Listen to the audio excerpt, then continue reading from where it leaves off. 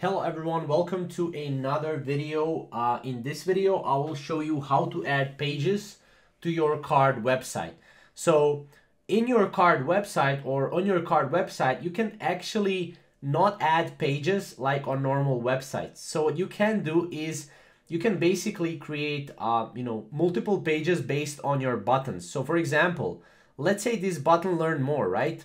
I can actually go and I can go in my sites here and I can basically search for one site, let's say this site right here, right? And I can basically link this site, right? I can copy this site, right? And I can basically go to this site. I can go here to the button, right? And I can basically link the button, right? What this will do is this will add pages to my card website, right? So this will add another page. So when I click on this page, it will go to another page, right? And I can create as many pages as I want, right?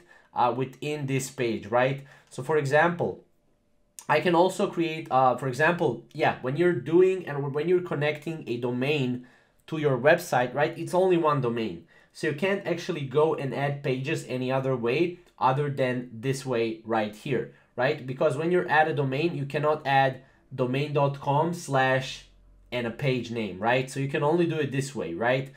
So that's pretty much how to add pages to your card website, and this is the only way you can do it.